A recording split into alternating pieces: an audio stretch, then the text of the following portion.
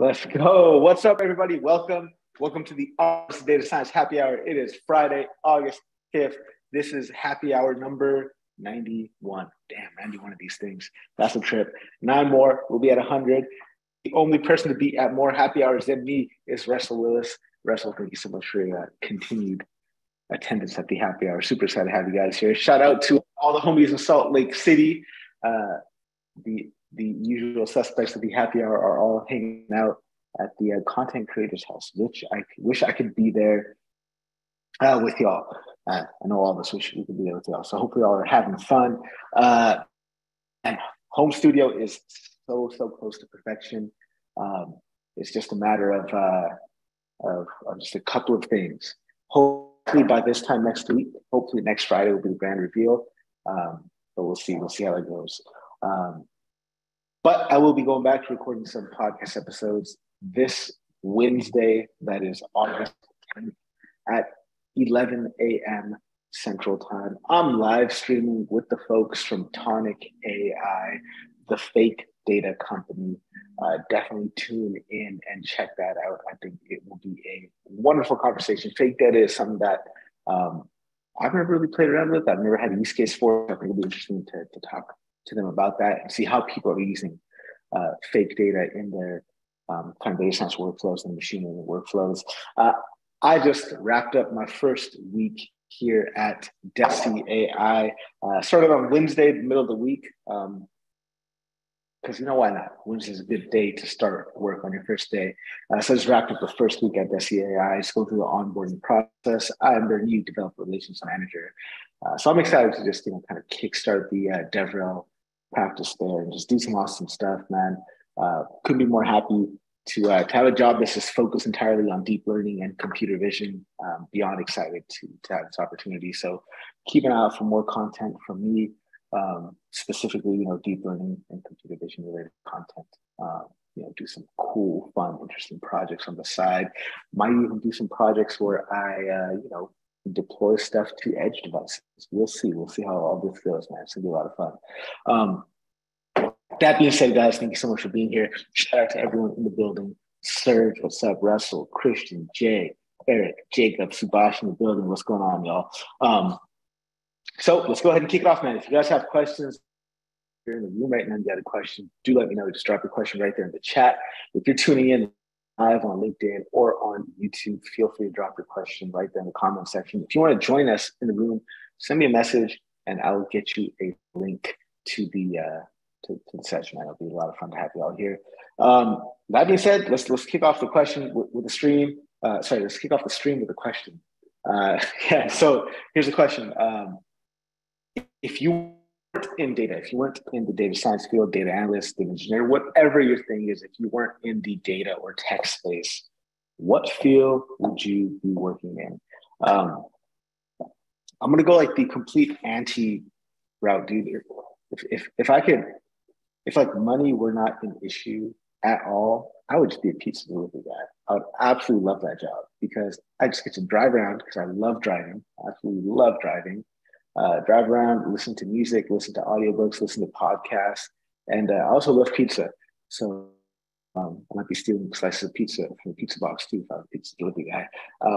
But I'm curious to hear about what y'all would be into. I think I'd probably still be doing content creation in some form, but I don't know who on LinkedIn would like to hear thoughts of a pizza delivery guy.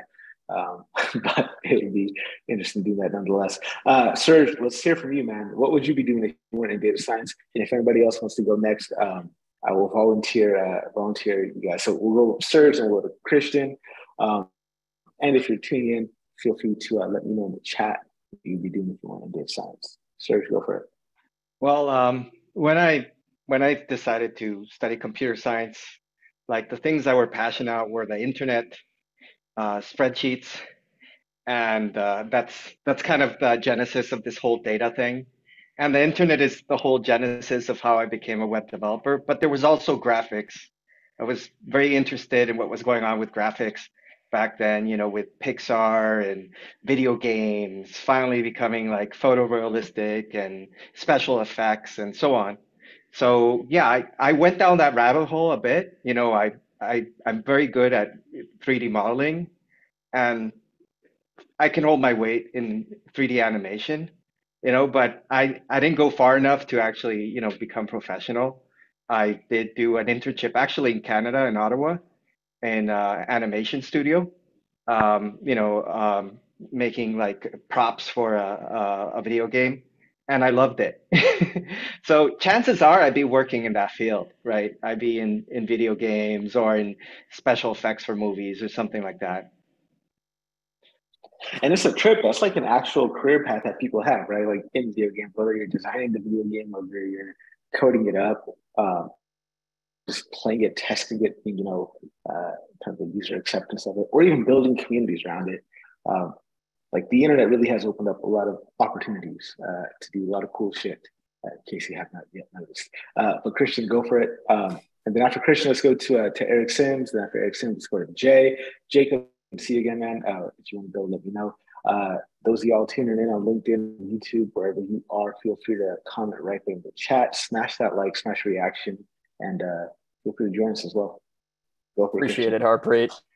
Yeah, so for me, I'd say I would tie it back to my roots, my academic roots, and then getting some an internship experience at Kohler Company in product marketing. I would say that product marketing would be where I'd stand right now. It's more of the analytical side of marketing, so you're still getting a lot of exposure, especially at manufacturing companies, to the engineering side of it.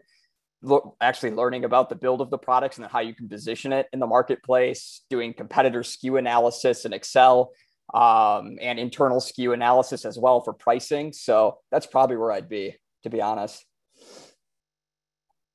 Yeah, marketing is awesome, man. Like, the role of developer relations that I'm currently in, it kind of has, well, it is in marketing, but I never really appreciated marketing until like last year. There's such Sure. It's such a creative, like interesting field. There's like elements of psychology in there. Like you got to be a decent writer. You gotta experiment a lot too. But yeah, marketing is cool, man. You know, what's Naval Ravikant say? If you can both build and sell, you'll be unstoppable. So if you can have like that foundation of like a data scientist background coupled with marketing chops, dude, unstoppable. Eric, let's hear from you. Yeah, so I've kind of done a bunch of different stuff over the past 10 years or so, and I've really liked a lot of it. And so if money was no object, like I would have a homestead. I would just have like a hobby farm or whatever, and just a few acres, like, because if you have like a vegetarian diet, you can grow like all your food on just a couple acres. And so I would totally be into homesteading / gardening. I once upon a time owned a laundromat, and it was legit. I liked it. I would love to have a laundromat again. Give it a try. Spend time. Obviously, I like learning and dabbling in tons of different things. So I would just continue learning and dabbling. But I'm going to continue doing that anyway.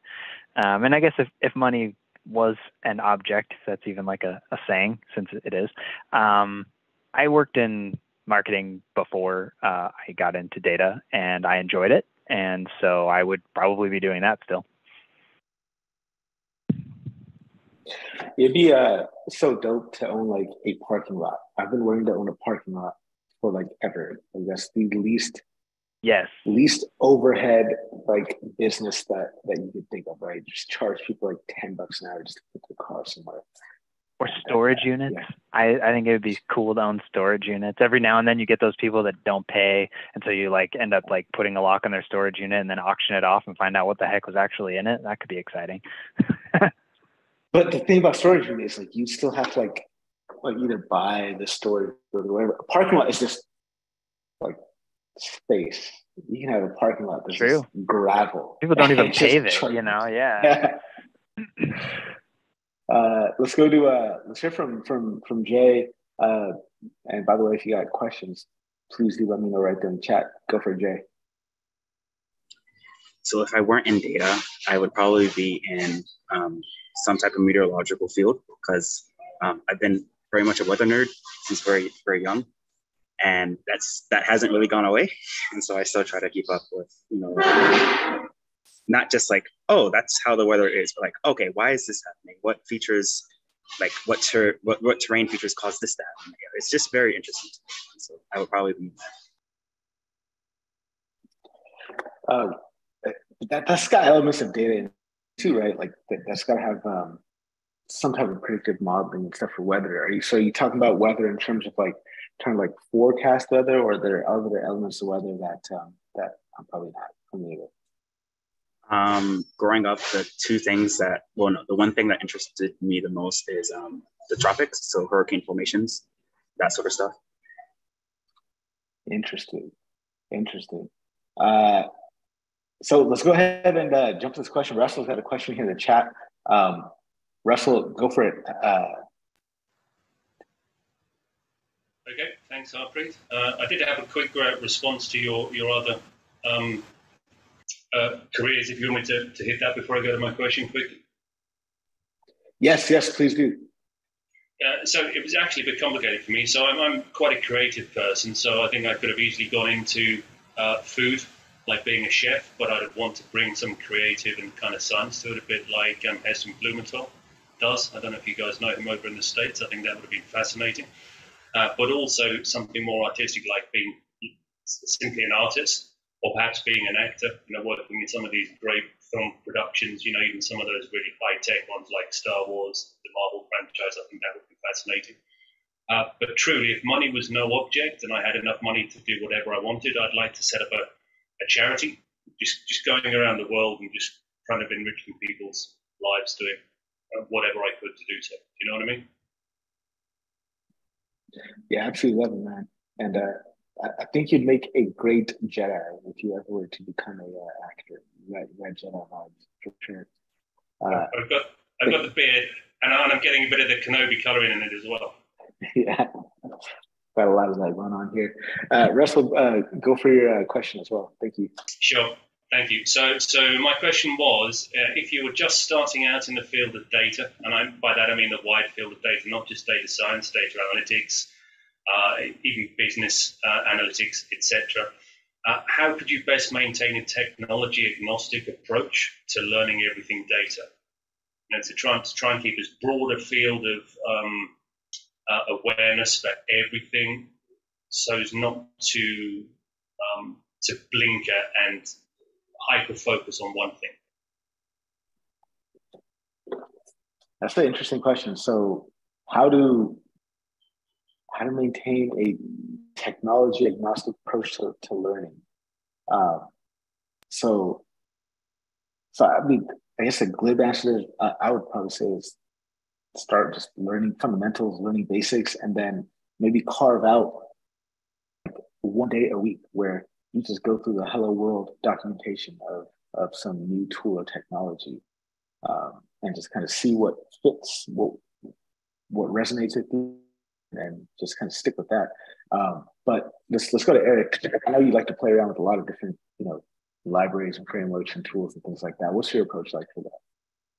Yeah, so it's kind of, so quick, maybe clarification, Russell. When you say tech agnostic, are you saying like tech agnostic as in theoretical, or tech agnostic as in you kind of have like dabbled across different technologies? You know what I mean? When I hear tech agnostic, I think not, like no platform, primarily theoretical. Yeah, I was trying to be really broad so that you wouldn't concentrate on any one coding language, Python versus R if you really want to trigger people, or SQL or anything. Maybe TensorFlow if you want to trigger Ben Taylor, etc. But just as open to anything, to allow yourself to meander through the data environment, so you didn't rule out any one thing by doubling down on something else. Does that make sense? Yeah. I don't know. To me, that sounds like, I keep a pretty open mind, and I try different stuff. But I kind of like finding something that I can like, that resonates with me, or like that I understand, like, oh, I can actually read this documentation. Like I can understand it. Like I've tried to read some of like I still don't exactly understand like NLTK versus Spacey, but I can read Spacey's documentation. It's clear. I like it. And so like I could go and try and figure out NLTK, but like Spacey's here and it works well and I know it's popular. So like I just keep reading it. And so sometimes for me, I guess I kind of like take a little bit of a different approach. Like I'm open to whatever's out there, but if I find something that's working well for me, the world is so big that if I find something that's going to work for me, I think I'm just going to grab it and try and get used to it until another tool comes along that like supplants it. But otherwise, I don't think there's anything like terribly wrong with like grabbing a technology that you like and just keeping an open mind that one of these days that technology may not be the best solution for the job anymore. That's my approach. And love to hear your perspective from like kind of like the leadership type of level. I don't know if you caught the question that Russell was asking. So Russell, if you want to quickly kind of reiterate, restate the question for Ben, that'd be helpful. Sure. Hi, Ben. So I was saying if anybody was breaking into the data landscape right now, so not just data science, but anything data analytics, data engineering, business analytics, etc., how best could you maintain a technology agnostic approach so that you try to learn the maximum broad field capability without, hyper focusing on any one thing, say Python, R, TensorFlow, PyTorch, those types of things. Just and if you caught the back end of Eric's answer, I think he had a great answer immediately, keeping an open mind. I think that's one of the best things to do. But what else could you add to that? I think you continually listen to people that talked about the weaknesses of the things that you like. And that's been, for me, that's how I've kept kind of rational. Because I used to hate Python. Absolutely. I was one of the haters and was until like 2017. I was that guy, talking about coding stuff in Java and C. And I was that guy. And Python turned me around. It really did. And listening to people who were developing with it and what they could do with it. And I think you can do that with everything. You can do that with programming languages. You can do that with libraries. You can do that with software and platforms. You can do that with approaches, even research. You can say that, especially listening to a lot of the rubs on the way that deep learning research is going right now. I've learned a lot personally about where different thinkers believe the field is going and what alternative approaches there are out there. So I think really just listen to people who disagree and who bring up some points about why your stuff isn't awesome. I like that approach. I kind of take that same approach when I'm like looking for shit to buy on Amazon. I always go and look at like the 1 or 2 star reviews and just that's it. Dude, huge shout out to the Data Creators House. Like Alice Lloyd. What's up? Look at this shit. This is awesome. What's up, everyone? Dan, good to see all y'all here, man. Thanks for tuning in. Tom, how y'all doing? I don't know what the audio situation is like for y'all, but hopefully we can hear and chat. But dude, so good to see all y'all here.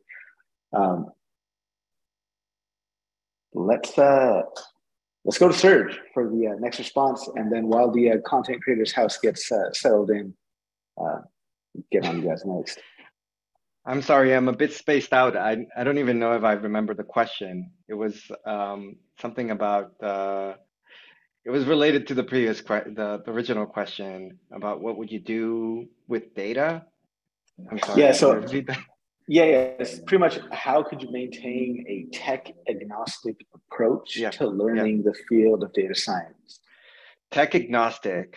Well, I feel my response will be kind of a bore because a truly like tech agnostic way is just like going back to the roots and it's all about the math and the statistics and but I mean there's tech agnostic ways to kind of exercise that the statistical muscle, right? Whether it's whatever's your passion, like probably Kenji will agree with me, but like sports are chock full of statistics. So if you're a sports geek, like it's fairly easy for you to kind of gather all these stats about players and teams and kind of come up with predictions. Like I think even, children do that if they're passionate about sports. So you don't really need any tech for that. And you know, it might be something else. It might be like Dungeons and Dragons.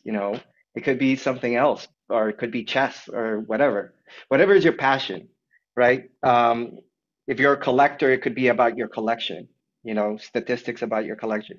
So I think there's many avenues to become like a data geek without even touching a computer, or maybe just using like a spreadsheet, any spreadsheet, right? So I don't think you really have to learn Python or R or SQL to exercise that muscle. And then by the time you start, programming, like you're just you suddenly have all this power and you know how to channel it.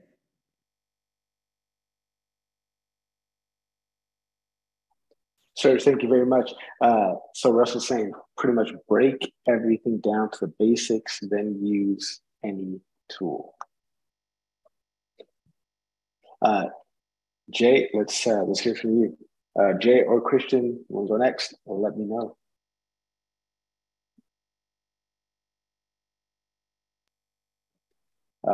Christian, go for it. I can go. Yeah. I mean, I can't speak on a data science perspective, to be honest, but at least just getting into the weeds with data engineering and BI engineering specifically, I'm finding that, again, going back to the basics, yes, Kimball dimensional modeling, relying on those fundamental engineering textbooks have really, really helped me, because data modeling is going to be applied the same way that you'd apply it in any data warehouse. So yeah, going back to the basics from the standpoint of, any well-known modeling theory would be my suggestion. Christian, thank you very much. Jay, let's hear from you. Jay says he's about to work out the abacus. We'll do some calculations.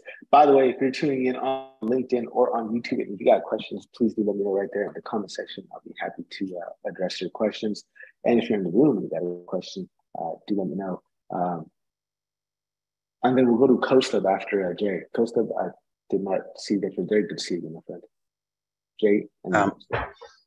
I don't really have too much more to add, other than I am in complete agreement with going back to your basic stats. That's the most, I guess you could say, tech agnostic way to do it. Like knowing how things work on paper, deriving things on your own to understand what's really happening in the background, and then finding a tool from there to be able to apply what you know, and to see if you can find from there if what you thought was true is true or not. So.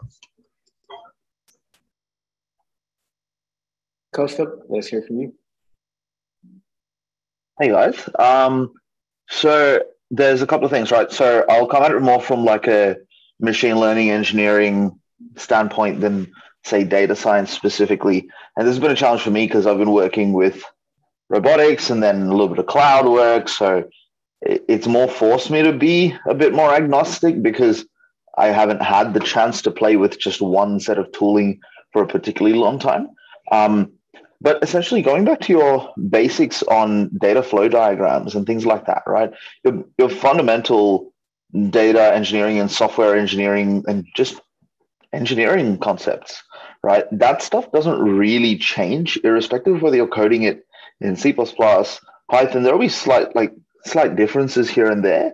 And obviously when you're doing things in the cloud, there are tools that'll take over, but a pub sub messaging system in ROS for robotics is no different to a pub sub messaging system on G Cloud, on GCP, right?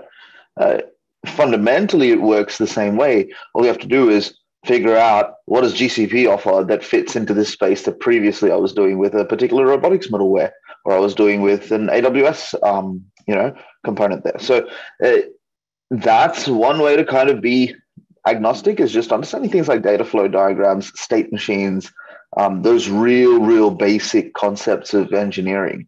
right? That's powerful, and a lot of people don't understand it, and they end up with really messed up data setups.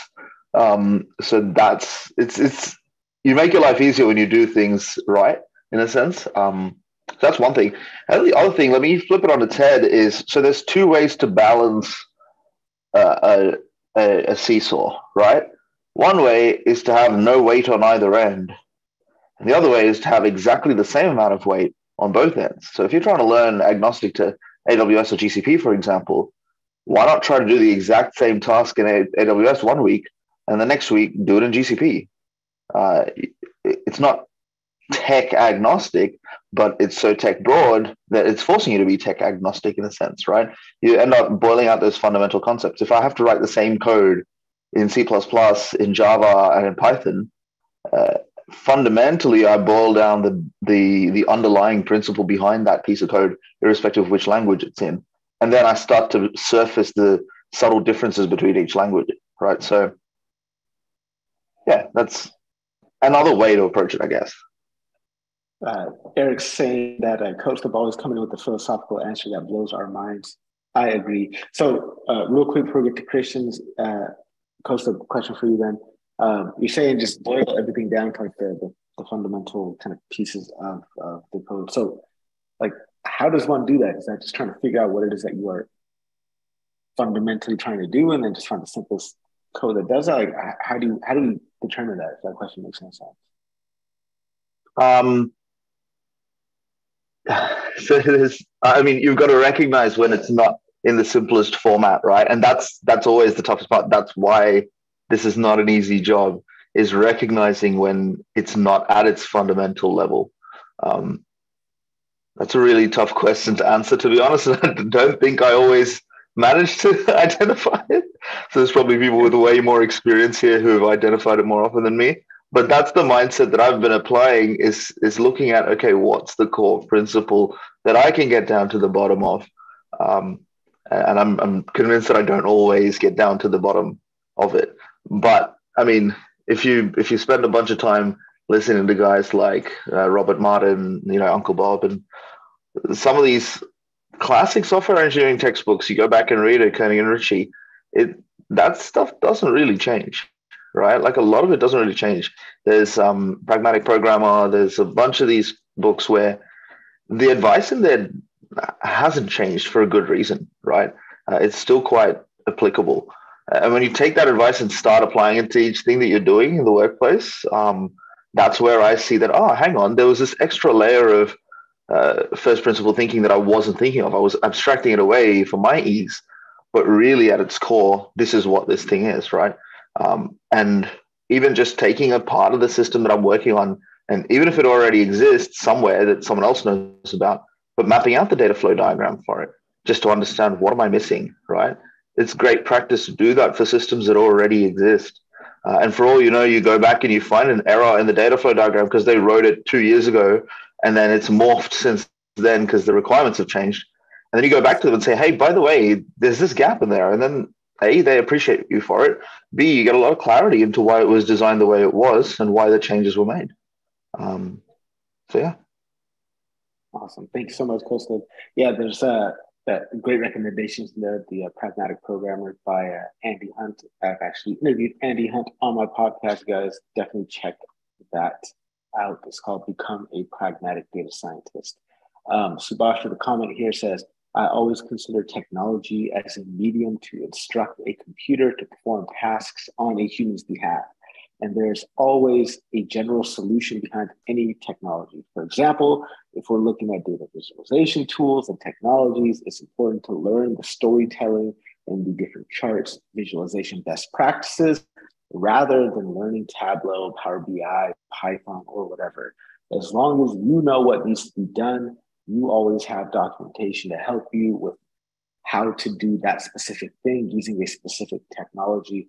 So in my opinion, focusing on learning what needs to be done will help you become technology independent. Subhash, thank you so much, man. That is a very, very wise insight. Christian, let's hear from you. Yeah, I just wanted to expand on that. And I I kind of blanked on this piece of it, but coming from someone who doesn't have any formal STEM education, and I really just emphasized in information systems in college, but I was actually a marketing major. The catalyst to it all, it sparked when UDFs were mentioned, was systems analysis and design. And that course was so fundamental to me, even just getting interested into the realm of IT and database. So just from experience for someone who doesn't even have any data background academically or online, I'm just, for them, a tip: systems analysis and design would be a huge step. So. Awesome, man. Thank you very much. If you guys got questions, please do keep them coming. I'm monitoring LinkedIn and YouTube, and don't see any questions, but I do see Kathy Bailey saying happy Friday. Happy Friday to you too, Kathy. Thank you so much for joining us. Shout out to Seth Mandela Ernest, also saying that great opportunity. It is a great opportunity to be here on the Arts Data Science Happy Hour. Thank you for recognizing that. Question from Eric Sin. Eric, I'm going to go first. All right, so I've actually got two questions. The first is, does anybody have any good recommendations for like authors, papers, courses, books, whatever, on recommender systems? Because I've been reading, like I've got like my recommender systems textbook and I'm working through it, but like it's way dense, which is fine and helpful, but it doesn't add a lot of like practical, like it doesn't draw a lot of practical context examples. It's just talking through the math of it, which is just like harder to actually make the connections. And so, and also, it's a few years old. And so I'm fine with that, because the basics aren't going to change. I don't know how much of the more recent stuff is going to be in here. So that's my first question. Anybody have any good recommendations? Do you know who Eugene Yan is? Have you heard of that name, Eugene Yan? I don't think so. He's done a blog, and actually he's taken this blog and like has put it on the road and just talked about it a lot. And it's system design for recommendations and search. So there's a link to it right there. So if you want to look it up, it's just Eugene Yan, YAN, system design for recommendations. And he's also been on Daliana's podcast to talk about how to build successful end-to-end machine learning systems, I think, within the context of recommendation systems. So that's probably a good place to start, but I'd love to hear from everyone else. Let's go to Serge, because I imagine Serge has some great resources, and then we'll go to Ben after that.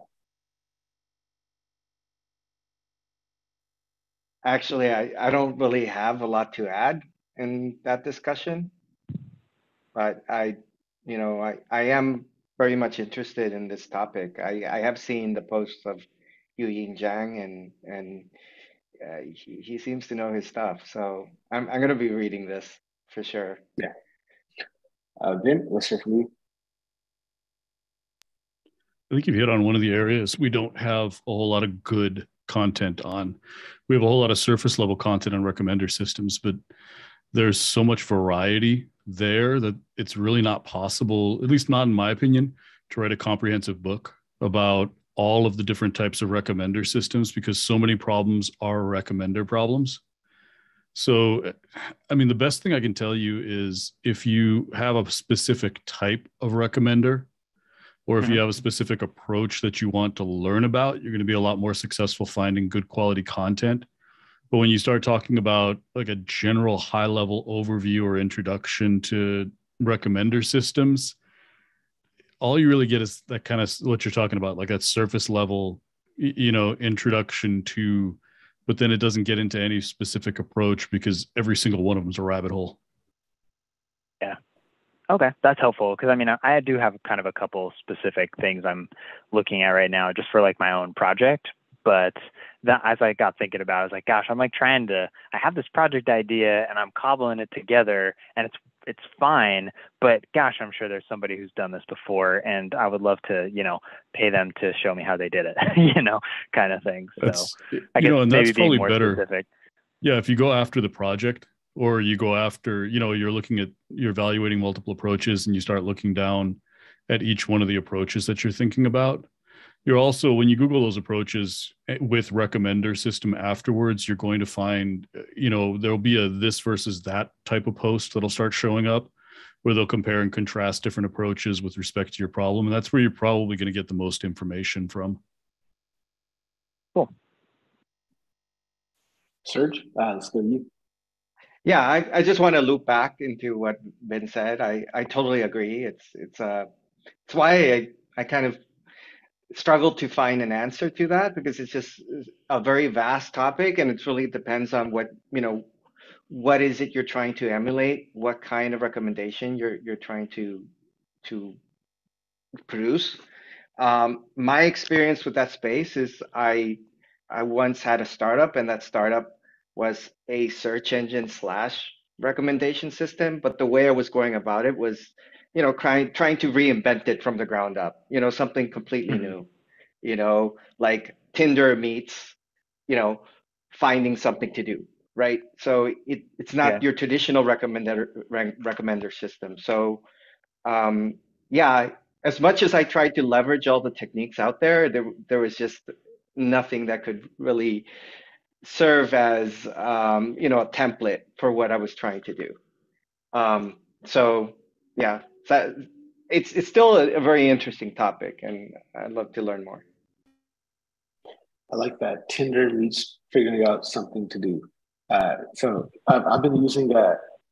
So back when I was in grad school living in Chicago, my favorite website to go to was brokehipster.com because I'm a hipster and I was broke back then. And it would just list all the like bars that had happy hours and stuff. But it would have been cool to have an app where I just enter in like, whatever we would have some friends and we could suggest the appropriate bars, because I've ended up in some weird bars in Chicago, weird places. Eric, go to you. Follow-up questions or thoughts or anything? Nope, definitely give me some good stuff to dig into. Serge, sorry, I think Serge might want to say something else. Yeah, no, oh, sorry. No, just very quickly, no. I'll interject. You said about being broke. You would have loved my app then. Fortunately, like venture capitalists, they're looking for people with money, right? So, apps for broke people, it's not their market, right? But like my app was okay. You just shake your phone and you get random things to do, and you have the free option. You can make sure they're free things to do, right? Too. So. Not something that would impress a venture capitalist, but I thought it was a great idea. I absolutely love it for one. Thank you so much. Eric, I'm curious to can you talk about this use case or this project that you're working on? Is it something like that's kind of proprietary for work? Sure. Let's hear it. No, it's just my own thing. So I like tea, and it's just like so many people have said like find a topic you really like and do a project on it, but like I don't have a ton of those things where I would want to do a project about it. But over the past like couple of years, I've just gotten into tea, and so I thought, I wonder if I can find anything online, like an interesting tea data set, or if I can make a tea data set, or maybe there's something out there like ratings and recommending teas.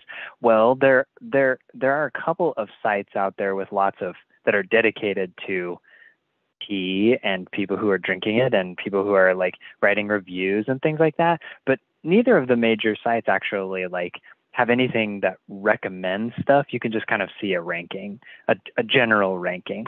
And so I thought, well, I'm going to see if I can get all of their data, or at least a big chunk of it, and then turn it into something that I can use as a recommender. Both, and the reason that it's creating kind of an interesting project is that the site that I'm like working from is actually like a tea social network. So there are people who are connected, teas that they have rated, and so I have a number between like 0 and 100, and so I can be able to say, all right, well, I can just do something simple like, collaborative filtering algorithm, to recommend teas to you based on other people who like similar teas. Fine. But the other piece that I think is potentially really interesting is recommending people that you might want to follow or be connected to and taking kind of like a graph approach to it, because I think that the social networks are interesting. They're problematic because they can be very divisive. So what if the recommendations for people to connect to are people that will like help increase the overall connectivity of the network rather than like increasing the polarization of the network? So I'm curious about how recommendations might be made either through people or through items to say, you have like this tea in common with somebody who otherwise is rather different from you, with the idea that it can then help you like broaden your perspectives, and just instead of just helping you find more like sweet, fruity teas, rather it can help you find things that you and this person both like this thing, and you have kind of not really so much overlapping other tastes, but enough so that we think you might help broaden one another's horizons and potentially draw the network together a little bit. So kind of a cool data set that I'm still working on building, and then just like a concept of recommenders and social networks that I think is philosophically interesting. Yeah, that's pretty interesting. I remember you're doing some research into like serendipity with recommender systems. Yeah. For this particular project. It was not. It was just because I think it's a cool subject, but this is like how like somewhere to apply it, to be able to say how do we create serendipitous connections here. So yeah, kind of grew into it. You mentioned you're building the data set. Like that's something that I don't think a lot of data scientists really have a ton of experience doing. Is actually like building and curating a data set. What are like some of the considerations you have to make when first of all, I guess what's that look like? How's like mechanically the process look like? And then once like you got the mechanics down, how do you determine what's included in your training data, what's not? So right now it's probably, and as far as like the format of it, it's probably a clunky format, but it's what I've thought to do, so I'm going to do it. As one important consideration is that I'm scraping this. They don't have an API. It's an older site. But the thing that's great about it being an older site is it's also somewhat simple. So it's not always being like, they're not making tons of changes. It's not a lot of like dynamic elements. And so I'm able, like right now I'm using Selenium to scrape it, which is nice because I can actually just like sit there and watch the scraping, be like, it pulled up that page. Oh, it pulled up that page again. Crap, something's wrong, and so I can go back and work through my code, and eventually I'll figure out a way to make it like headless. But for now, that's how I'm doing it. And I'm using a lot of dictionaries. Just so the way that I'm scraping it is to say like this person's profile and who are their like followers and how many followers do they have in like a sub dictionary. And so it's kind of dictionaries all the way down. Well, I guess there are some lists in there, but lots of dictionaries to keep track and also help feed the next like iteration of like who should I crawl to next to crawl through the whole algorithm or the whole like data set, or as far as I want it to go.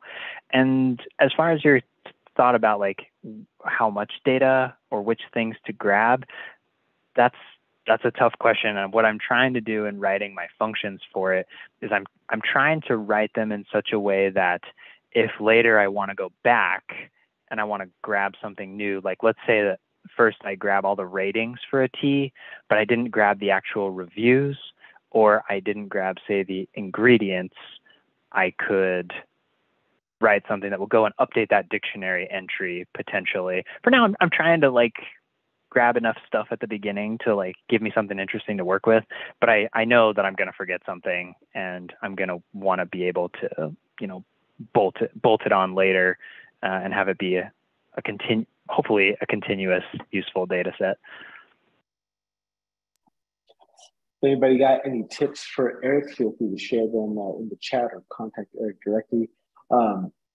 Serge said that serendipity was what his startup was all about. So talk to us about that real quick, Serge. What was your startup all about? It was about the paradox of choice.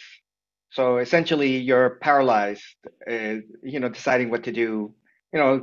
Typical Friday night, I have no idea, what to do, right? And so like you spend so much time either discussing with yourself, your significant other, a group of friends, what to do, how to optimize this problem, right? And you end up over optimizing something and you lose the serendipity, right? The sense of exploration. And then eventually, like once you arrive at a conclusion, you say, we're going to do this. You have very high expectations. It's just the way, psychology works. The more effort we put into something, the higher our expectations are, right? So then you don't enjoy it because it doesn't meet those extremely high expectations. Something that could have been fun and spontaneous ended up being not meeting every expectation. So yeah, that it was born out of that. It's supposed to be like a fun app for people to use. Monetize through not exactly advertising, but the ability for small businesses to capture an audience of people that would stumble upon them accidentally. So it had also the Tinder mechanism of, swipe left and right, so we could learn from people. So it was quasi random. That was the approach. Not quite random, just quasi. So still recommending, but not in. Also, a good mix between exploration and exploitation, essentially. I like that a lot. I feel like that's something that, in this COVID, post-COVID, we're still in COVID kind of era, is an app that would thrive. I mean, it's been like a lot of return to just like wanting to be local, everything, right? Like my wife and I, for example, we're like 100% loyal to local. Like, you look at most of the sweatshirts we got, it's Winnipeg. Like all the beers that we get, wines, whatever, it's local. That's pretty interesting. And you very much well described our weekends where it's we want to go out to eat. There's so many options, and what do? We go to the same place every weekend because why not just exploit the hell out of what we already like? Yeah. See if there's any other questions or comments on this particular topic. Do let me know. I had one other question. Yeah, please go for it. This is totally not related to recommender systems, so totally different. So we know like it's hopefully, pretty common for people to be documenting and pushing their code using version control for things that are like software projects, machine learning projects, things like that, things that like you're going to have lots of different moving parts and whatever. But at work, one thing we're trying to do right now is get the overall like analytics organization, including those that are not doing machine learning, who like primarily the primary code language for them is going to be SQL. And we don't necessarily need version control, but if you win the lottery or get hit by a bus, we want to know where your code is or what your code is and stuff like that, right? People think I'm morbid for saying if you get hit by a bus, but I mean, it could happen. It's more likely to happen than winning the lottery, frankly, I think. So anyway, have any of you like the thing that I'm running up against right now is like I have many queries that I have written, some of which will never see the light of day again, and that's fine. I just needed it for a thing. So, and I think that many of my coworkers have the same situation. I like pushing stuff to GitLab because it like helps me feel like I have less risk, helps me feel like I'm doing things hopefully clean, and it encourages me to document stuff because somebody may see it later and judge me. And so I just think it's a good idea. But other people don't necessarily share that interest. And so, like, how would you prioritize, I guess? Like, what kinds of stuff, when it comes to queries, how do you decide what's like reusable enough that you're going to need to use it later versus something where you're just like, it's, throwaway query, or is it even something that's part of an analysis, or is it just like a quick number that you're pulling? Or I don't know. I'm trying to figure out how to prioritize that so that I can give something that is like pretty, like I'm on the working group to help make this happen. I want something to be clear where it's like, this is what I want you to do. Don't worry about anything else. Just do this one simple thing. I'd love some thoughts on that. Let's go to Vin, and then after Vin, let's go to Christian. I'm digging back into my brain, but I think you can actually log every query run, right? You can log it and the query itself, and that gets stored. You can actually enable logging for that. And if you just put some comments into each one of the queries talking about what it is that you did, you can end up just doing some basic extraction and have a database of queries with like a purpose. And that's ugly, but it's the easiest, lowest effort thing that I could think of off the top of my head. And if I mean, you should be logging what everyone's doing query wise, just as a best practice. And you probably never go to, find somebody being a bad actor, but you never know. As far as data governance is concerned, that's just a really good thing to have just in case you need it. But you can also start using it as potential, like a scraping grounds for migrating it into something more formal as a source control.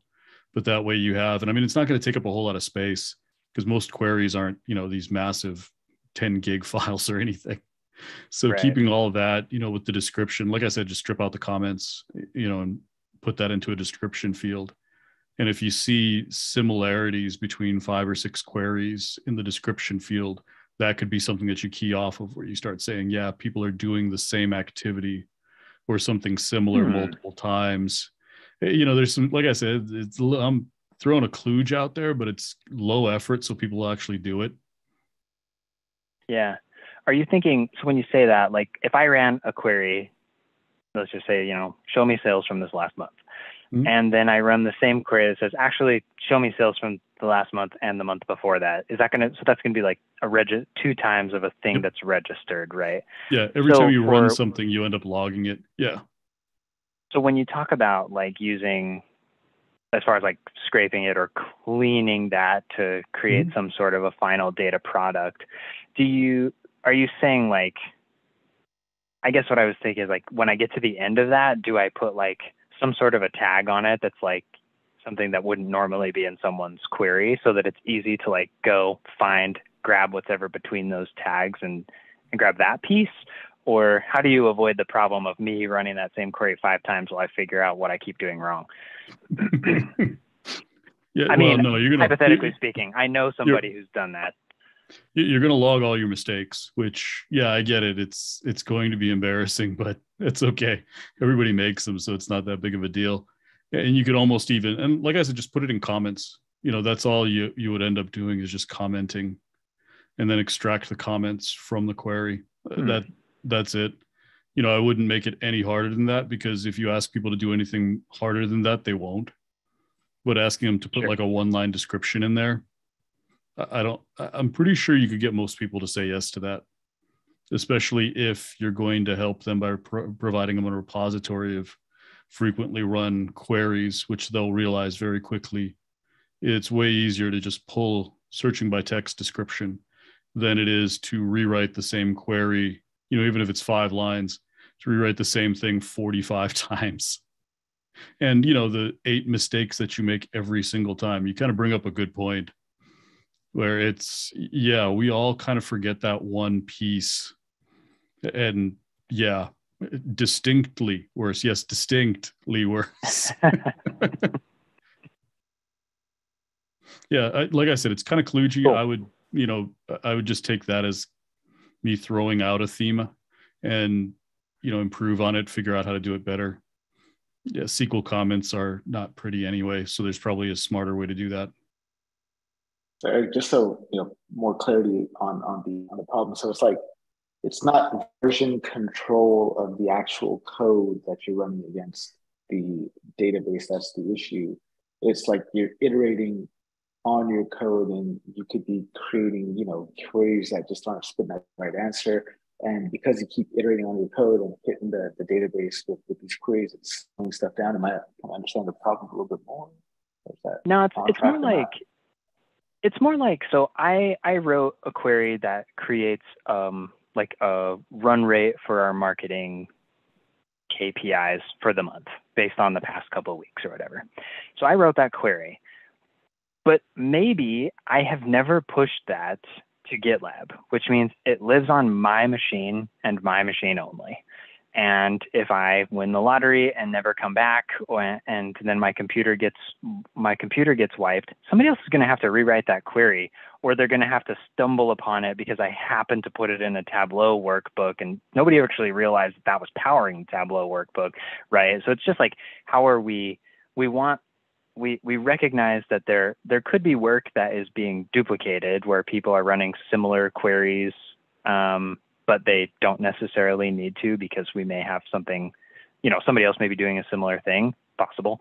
And then the other piece is just kind of that risk management piece of like, we don't have a central repository of queries because they don't need to be version controlled. It's just, you just run the query and get the thing that you need. Let's hear from Christian, and then we'll go to Costa. Yeah, so I'm kind of, in my world, hearing two halves here. And the first half is the version control piece, which if you invest in a given BI tool, like say Looker, for me, I guess I'm biased, but that is all connected to a Git repository. So in my environment right now, all of that version control is taken care of in the natural flow of dev, test to prod code migration. But as far as like documenting code or documenting scripts or queries that your team is routinely running on, say, like a weekly, monthly, quarterly basis, to be honest, a great tactic that I had at the startup that I was at was to just put everything into a Google Sheet or a shared Microsoft Office Word doc or Excel doc rather. And then continually update it. And it's a little bit more manual that way, but I've found that that's super helpful as a central point for all of your teammates to go back to for a given report. And then on top of that, also using that sheet for any kind of queries that are needed for feature engineering for features of your warehouse down the road for data science projects. But yeah, it's kind of different because for me, like, yeah, Looker takes care of a lot of that version control.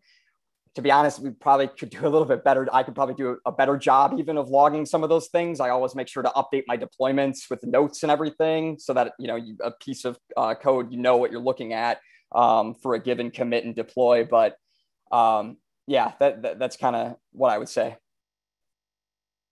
Cool. And there might be something worth checking out. Like, I don't know if it's going to be overkill for a particular use case, but definitely check it out. It's called Dolt, D-O-L-T. They call themselves Git for data. Everybody calls themselves Git for data, but this thing, like, you can fork, clone, branch, merge, push, pull, like entire databases, just like you would in Git. So I'm not sure if that's overkill for what you're trying to do, but just something to just peek at. Costa, let's hear from you.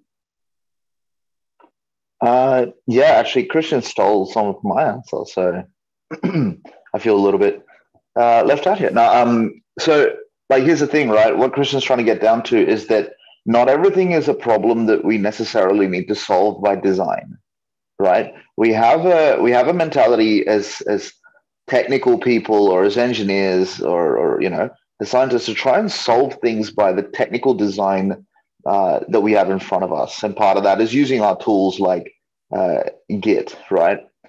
And yes, that may be the perfect way to solve it, where there is like an API endpoint that they can call every single time.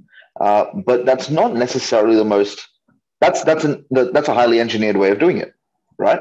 And yeah, it could solve your problems, but you need to retain a certain degree of flexibility by the sounds of it, where you can adjust that query each time, right? So when you start looking at that, it's less about that's where design breaks down. That's where you can over-engineer yourself into a corner, right?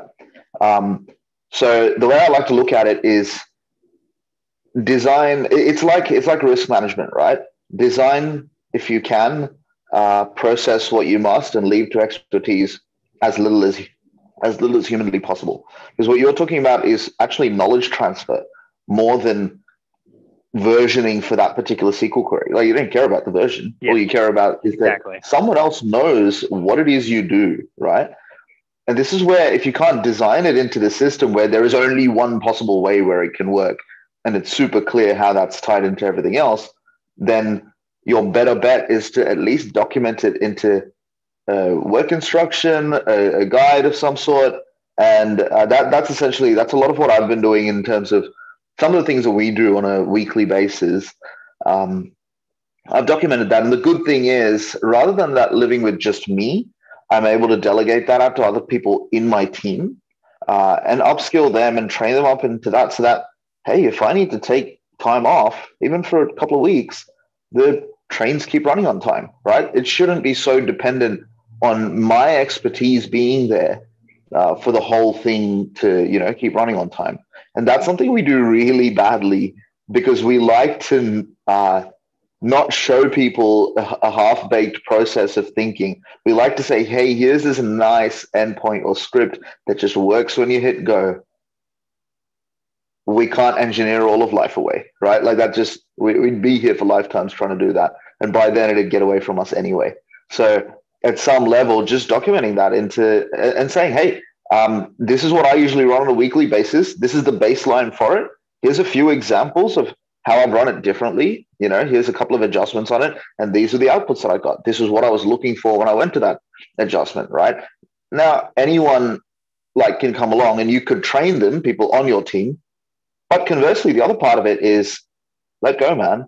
If you're going to get eaten by a shark while you're walking down the road, and the reason I use that rather than hit by a bus is just to defend myself legally, that, disclaimer, there's very low chance of you getting eaten by a shark walking down the road. But if you do, trust that the company's going to hire someone who's just as good as you, right? Or good enough to understand what it is you do to pick up where you left off, or to come at it and say, actually, this guy's a dope. I can do it a lot better, right?